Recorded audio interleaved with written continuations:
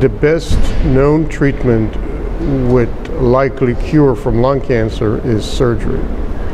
As we do surgery, though, even patients with early lung cancer who have a complete surgical resection, which is the best possible therapy for this disease, have some chance of recurrence. For example, patients with the earliest stages, stage 1A, have a 73% chance of being alive at 5 years.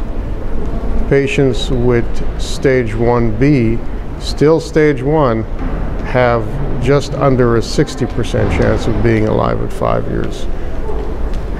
The reason that is the case is that those who are not alive at 5 years die from recurrent cancer, which has not been established at the time of surgery. So, aside from doing the right operation, the thought has been for a long time that there are patients who have a higher risk of recurrence.